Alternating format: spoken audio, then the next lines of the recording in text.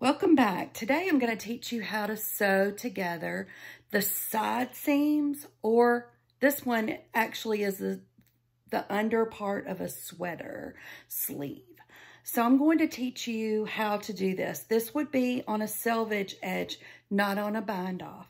So the very first thing I did was I threaded a tapestry needle. Now you don't have to have one that has a curve in it like this one. I just happened to grab this one because it was the closest one. But you do want a tapestry needle that the yarn will fit in. So I have the yarn that's hanging from the sleeve. I'm going to take it, I've got that on the needle. I'm going to go to the corner, the very, very corner opposite where the string is hanging. I'm going to go through that corner, okay? And I'm going to come toward myself, okay? So this is a technical term I like to call to me, to me, to me. And the reason is I'm making my needle come to me. Then I go to the corner where my yarn came out of. To begin with, I'm going to go in and go to me again. There's not a rhyme or a reason to the exact spot. I just get in the corner. To me. And at the end, I'm going to do one more and go back to where I went in the first time and go to me. As you can see, it makes kind of a figure 8 with the yarn. When you pull that, I usually pull it a little tighter when I'm doing it, but I wanted you to be able to see. When you pull it tight, it makes it look like yet another cast on. And it just makes it look nice. So then what do? Now, we are on the right sides, which is different than sewing. We are always on the right sides with putting together sweaters. So I take my needle and I keep my needle perfectly parallel to the outside of the garment, okay? I'm going in, keeping my needle perfectly parallel. You do not want it to go diagonal at all. You just want to get the outside. You want to get those humps. This happens to be seed stitch on the edge.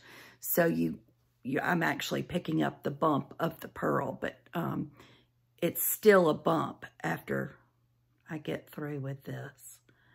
But you're just going in and out of the side from one side to the other. Now, here's a good way of looking at it. You will put your needle in the same spot as it came out the last time. So right there, and get the next hunk of stuff. Don't you like my technical terms? The next hunk of stuff, the to me.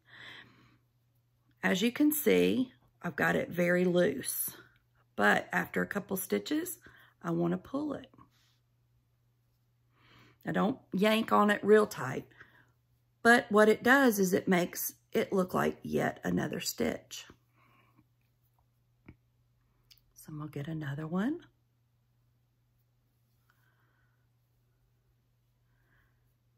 And again, I'm going in where I came out of on the opposite side. So I came out of there. That was my last stitch. I go in here. And you know, I usually use my brain when I'm teaching this and use a different color so you can see it, which might just have to happen the next time. If you can see, I'm trying to get away from the seed stitch because it's a little more tricky with the seed stitch because you see the pearls and the knits. Okay, so I'm past that.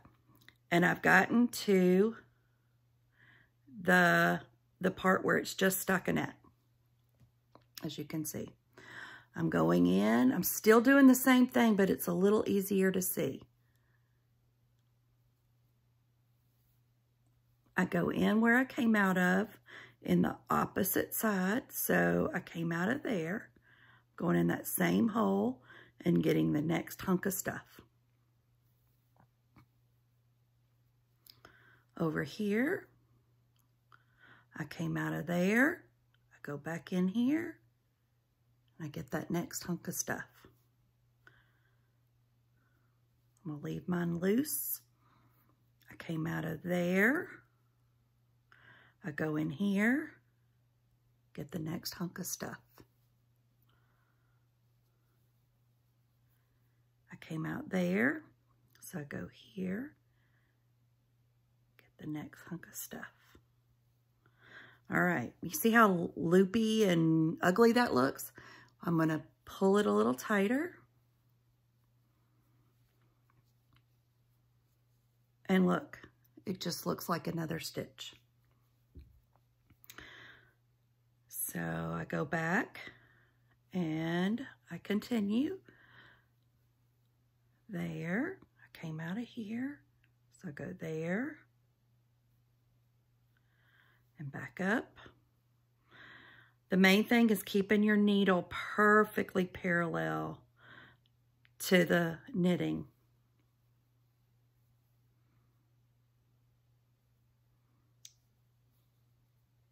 To the edge of the knitting, I should say.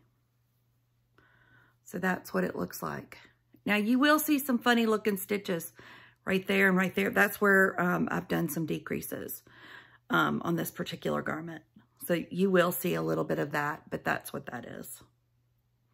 Okay, so those of you that like to knit raglans, you'll see this is a raglan, top-down raglan. I don't like to knit my sleeves in the round, and there's several reasons why. First of all, I don't like to be in the round on short needles. I also do not like double pointed needles. And my third reasoning is I really dislike having a sleeve that gets distorted and starts to twist on your arm. It just doesn't feel right. And when you have a seam, which this is not a very difficult seam at all to do. If you have a seam, it tends to stay and it tends to lay down right. So, but on a raglan, you will get up to the top of the sleeve and there's some funny maneuvering to do. So I've left the other sleeve. I've done most of it. And I'm going to show you. Here is most of it. Again, you'll see where the decreases are. There, there, there, there. All right, so here is the top. To finish it off, this one actually didn't have a whole lot of add-on. Some sweaters, you have a lot of add-on under the sleeve. On this one, there was very little, but okay, I'm going to give you another technical term. You make it work.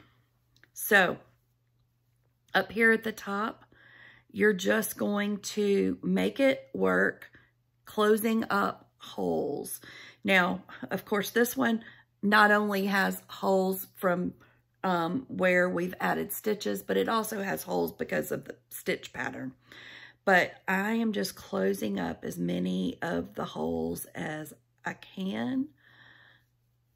If there were some cast-on stitches under the arm, we would do the stitch that we do at the shoulders, and I will be showing that one as well. We call that one point to point because it's a bind-off or cast-on area, and it's not the selvage edge. So when you're done, you just stick your needle through the back, turn it over, and then wind in your used threads.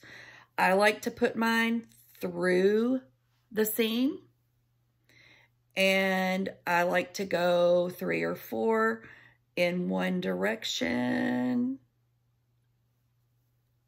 in and out, in one direction, and then I turn around and I go back the same direction I came in, for a couple, maybe 2 or 3. Now, if this was a child's, I'm doing 6 or 8 down and 3 or 4 up because they're a little harder on their clothes. So that is how you seam an edge that is a selvage edge. Thanks for watching. Be sure to subscribe to our newsletter, knithappens.com, like our Facebook page, and subscribe to our YouTube channel. Thanks for joining us.